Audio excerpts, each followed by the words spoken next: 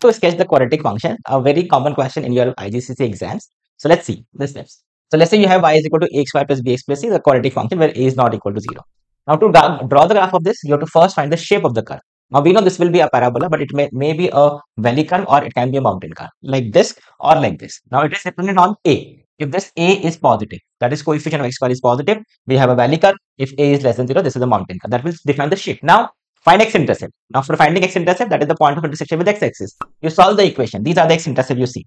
Solve the equation ax square plus bx plus c so that y is equal to 0. So solving this, you will get the coordinates of the point of intersection with x-axis. That will be the x-intercept. Now similarly find the y-intercept, the point where this is intersecting y-axis. So for that, you make x equal to 0. So you can see if I put x is equal to 0, you will get y is equal to c. That is 0 comma c is the y-intercept of this. Now the most important part, the turning point. How to find the turning point of the quadratic curve. So you see this is the quadratic curve, a positive or a negative. What is the turning point? This is the turning point. The vertex point is the turning point. Now how to get this? There is one way. You just remember this. The x coordinate is minus b by 2a, negative b upon 2a, and the value at minus b by 2a, this will give you the y coordinate. So this will give you the turning point, x coordinate and y coordinate.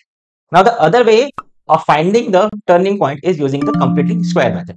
So if you complete the square, which is a x minus h square plus k, then h comma k is the turning point. And this is a question which is definitely asked in your exams also. Convert into square, complete the square, and then find the turning point.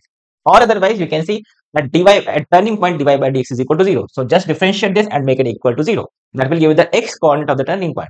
So that these are the three ways to find the turning point. Now using this, we can plot what is the turning point and join these points to draw the graph, to draw a sketch of the curve. Okay.